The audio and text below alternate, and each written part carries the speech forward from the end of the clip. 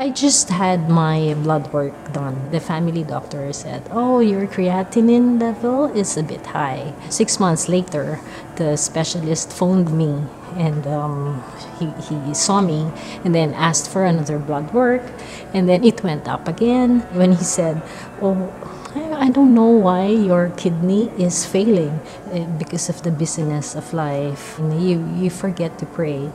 31 days of prayer really helped me go back to my prayer life. My husband, Ramel, suggested that we come up to the elder to ask for prayer. And then I realized that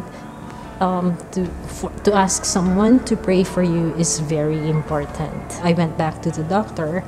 He told me, "I don't know what happened and how it happened, but your creatinine level is now normal." And then he read the biopsy results, and he said, "There's nothing wrong with your kidney." And I said, "Oh, yes, praise God, thank you, Lord, for healing me." It's really a miracle. I knew that God's hands really worked in healing me. It's not because of what I did. I had nothing to do with it. It was the power of prayer.